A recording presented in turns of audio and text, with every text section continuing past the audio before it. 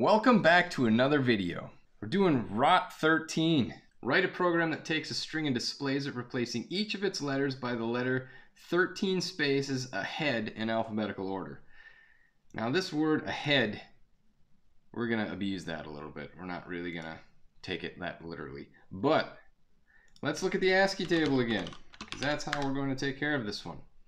Now 13, let's go up. Go down to the decimal set. It says 13 spaces ahead in alphabetical order. Okay, there are 26 letters in the alphabet, so 13 is cutting it right in half. Our cutoff point is therefore the M. When we're from A to M, we're going to add 13.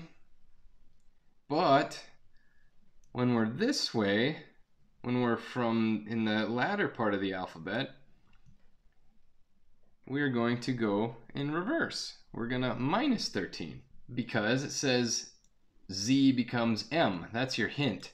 If you go from Z to M, you're minus 13.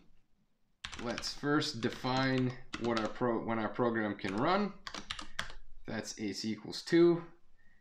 And we'll need a helper function here because we're going to take care of getting the char.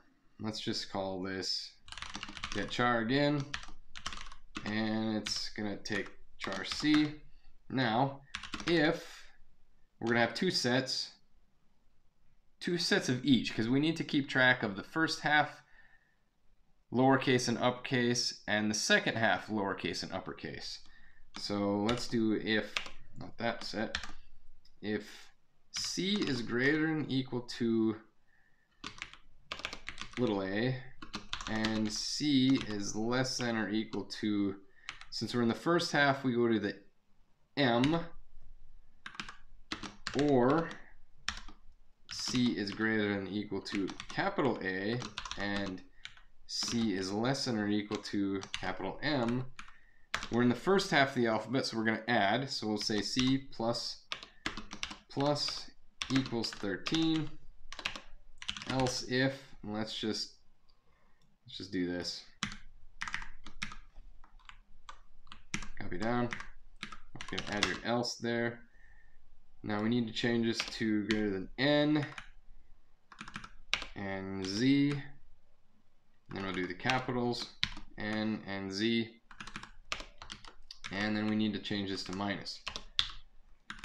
And we are going to return C. Now up to this point, we've been writing our programs with a fairly incremental step. What I mean by that is char C, and we outline everything. Get char, and that's AV1. Then we would write that out. C, oh, it's this one, and then we iterate through that.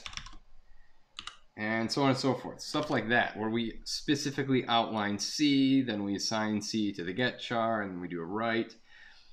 But we could clean this up a little bit and remove some of these parentheses. I mean, this will write just fine. Of course, we need that write statement down here when we get anything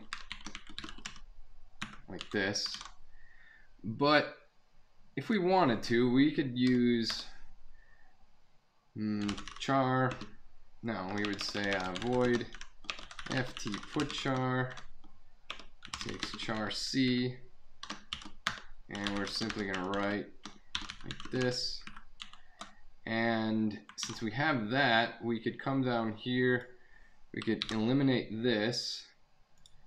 We wouldn't have to necessarily specifically get the char like that. We could say, and then we could just have a while loop, while AV1, and we're going to do ft put char of the get char at AV1, and we could iterate it through it there, and that should be it.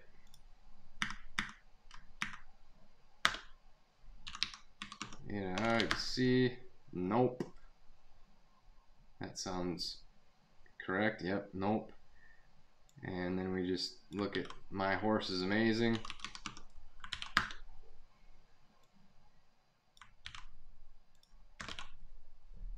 Just like that. So if you cleaned it up a little bit more, you can see that we don't need that. Get rid of that. And we don't need that. Now if you look closer, each of these, well, we don't need this. Now you can see that this is one step in and another step in, so we technically don't need these either. Get rid of that.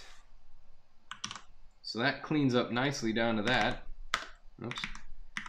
To rerun it, and then we'll just do this one again to make sure. Yes, everything still looks the same.